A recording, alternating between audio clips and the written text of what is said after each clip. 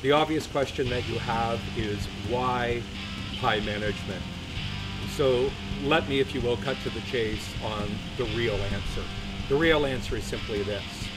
We will, given the opportunity in working with you and your management team, create customized training solutions that will improve sales, improve gross profitability, improve customer satisfaction, and most importantly, improve dealership morale, and solutions that are designed for today's and tomorrow's marketplace.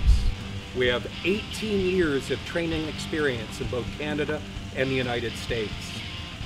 We have just an incredible team of instructors that are passionate and experienced, trainers that have sold cars, that have managed dealerships, and that have owned dealerships.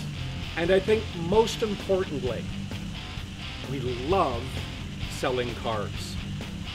And I know that might sound corny to you, but I know that there are dealer principals out there, just like me, where we actually get a thrill from selling a vehicle. And from a training perspective, I can share with you that there's nothing that gives me and our instructors a greater feeling is when we get that email and when we get that phone call of one of your young, new, bright hires, one of your new, excited, and vibrant managers, and they're anxious to share with us a victory they've had on the showroom floor. So if you truly love the car business as much as we do, and you want to stay in this car business and move forward, please let us work with you.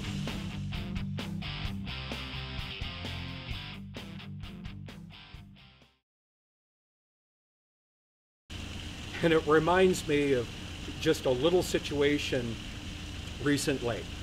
I met with just a terrific dealer principal that owned a number of dealerships. And after a day of training, we got together. And from about 5 o'clock to 10 o'clock that evening, sitting in his office, we just bantered and probably babbled about the car business. All of a sudden at 10 o'clock at night, we realized not only was it 10 o'clock at night, it was a Friday night. And as both of us walked outside to our respective cars to go home, the dealer principal looked at me and he said to me, "Are you in as much trouble as I am?" And I knew exactly what he meant, and I started laughing. And I said, "Are you kidding? That and then some." And as we both got in our cars, I thought as I drove home from that respective dealership, what a fabulous evening that was.